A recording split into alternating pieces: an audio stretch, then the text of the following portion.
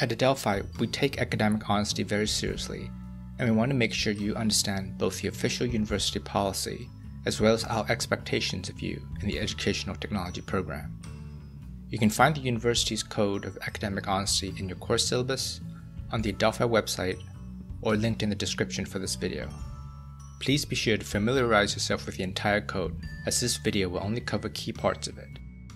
This video will go through some of the definitions of academic dishonesty, with some examples included. Plagiarism is when you take work done by others and present it as your own.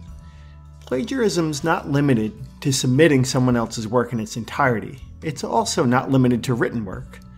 Copying from a classmate, an academic article without citations, a website, a blog, a video, or anything else you can find on the internet are all considered plagiarism.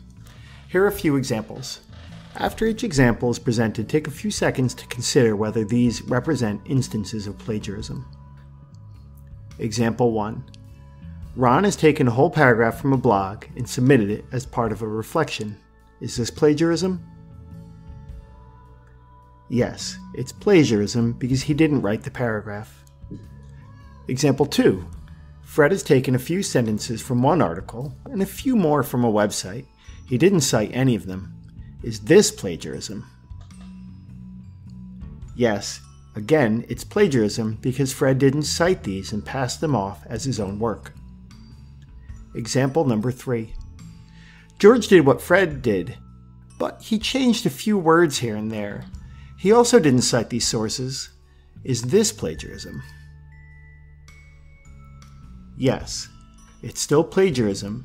George didn't write these sentences, and plagiarism is not limited to copying anything word for word. Example 4. Charlie has to make a video.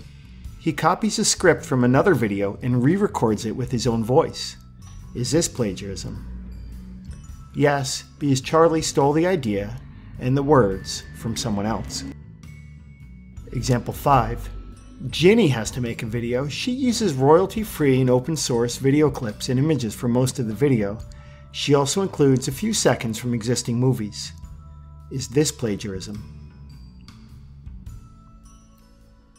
No. Ginny is fine because she used royalty-free and open-source content, and she's allowed to use short excerpts from existing media, provided that it's no more than 10% of the original video. And because Ginny was using these different sources to create her own ideas and express herself, this is not plagiarism.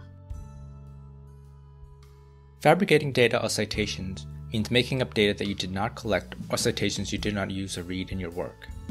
In our program, we want to make sure you make the effort to do your own work and to understand the process of data collection and academic writing. Here are some hypothetical examples. Example 1. Victor wants to survey 30 students for his research, but only managed 20. He fakes the rest, making it close to the data he already has. Is that acceptable?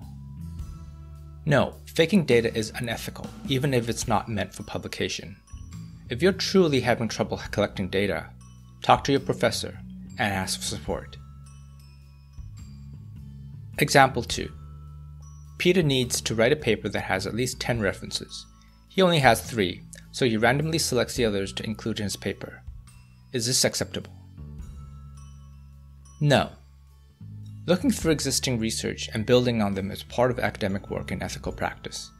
Remember, there are strategies to read articles quickly to identify ones you need to read more closely. Your professor will discuss how to do this with you.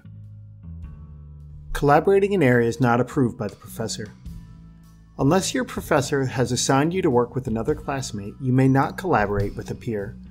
Although we encourage you to support each other outside of class, we want to know that the work you turn in is your own and not copied from someone else.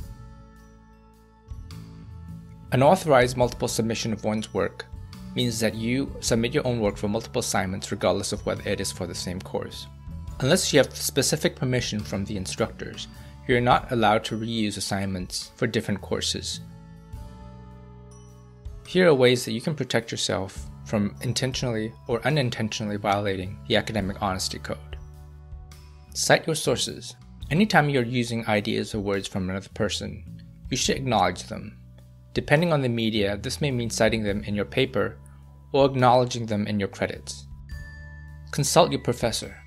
If you're unsure whether something you're using would be considered plagiarism, talk to the professor of the course. It is your responsibility to do that before you turn in the assignment. Pretending you were ignorant of the violation will not be accepted as an excuse. Telling the professor that another professor had a different policy or told you differently is also not an excuse. In conclusion, we hope this video helps you understand the Code of Academic Honesty here at Adelphi University and within the Educational Technology program. If you have any questions, please talk to your advisor or one of the professors.